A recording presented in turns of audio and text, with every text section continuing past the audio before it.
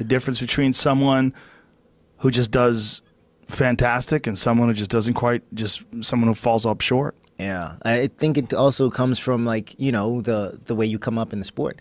Some of these guys, they come up and they're the best guy in their area for a long time, and you kind of get this attitude or this. You start developing this persona of, like, I don't have to do all that work because, like, I'm not even doing that much, and I'm still smashing everybody in here. Well, that's where it's crazy about a guy like Jon Jones. He actually can do that. Yeah, right? He's one of the rare guys that actually can do that. Man, I wonder how much money he's left on the table with all these problems, especially with the attention that Connor's brought to the sport. Yeah. And a guy like Jon Jones. Yeah. You know? I know. As good as he is. Good as he is. And I feel like for the longest time, too, he was trying to push this goody two-shoes image.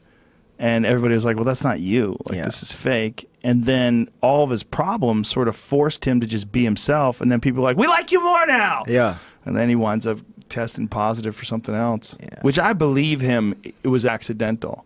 I believe that it was accidental in this case, because it doesn't make any sense any other way. Because if you look at how he tested positive and what he tested positive for, and how recently he tested negative before that, and how recently afterwards he tested negative, you're talking about something that was such a minuscule trace amount. There's no way you could consider taking something like that and having it have some sort of positive effect, performance enhancing effect. Now, was that the substance? Is it oral? Can it be taken orally? Yeah, it can be taken orally. Okay. Yeah. So I've heard, and I don't know how true this is. I would expect it to be somewhat true, but I've heard, like, in boxing, you main eventers, they've had these issues where they would provide their own food because they don't trust the staff for somebody, spiking their food with something. So you they could definitely have that. So I don't, I mean, that sounds far-fetched, but it also sounds to some degree reasonable.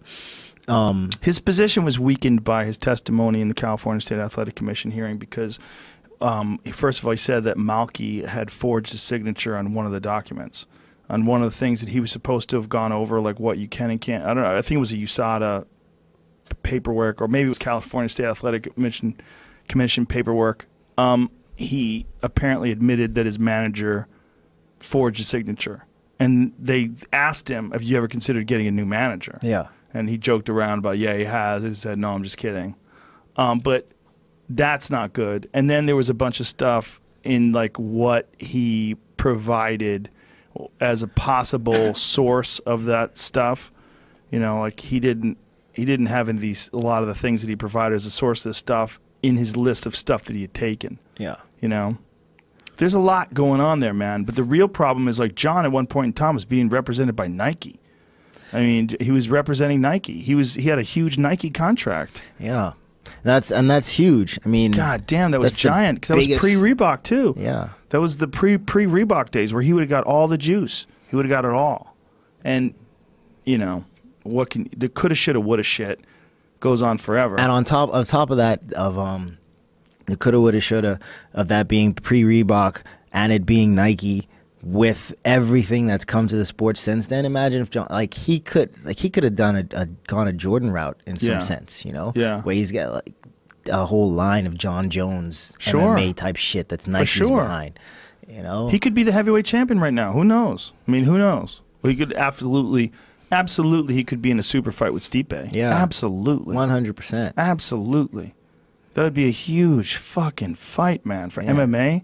Jon coming up to heavyweight.